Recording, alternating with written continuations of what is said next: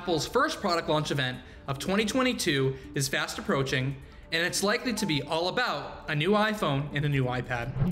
The company is planning to hold its first event of the year this spring in either March or April. So, what's on tap? A new iPhone SE with a faster processor, and for the first time in that model, 5G.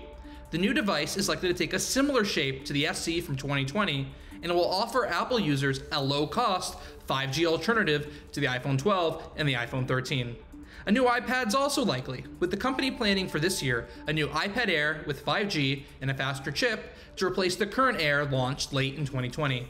The new products will start a giant rollout of new devices for Apple in 2022, which is slated to include 4 revamped iPhone 14 models, 3 new Apple Watch variations, a revamped MacBook Air with a new chip, a new Mac Pro desktop, a larger Pro iMac, updated AirPods earbuds, a new low-cost iPad, and even an all-new iPad Pro with MagSafe wireless charging.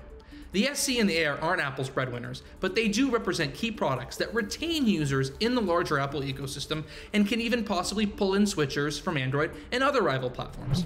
For those awaiting the iPhone 14, expect a new design with a smaller camera cutout on the front, a much faster processor, and far better cameras. I'm Mark Gurman. This is Power On.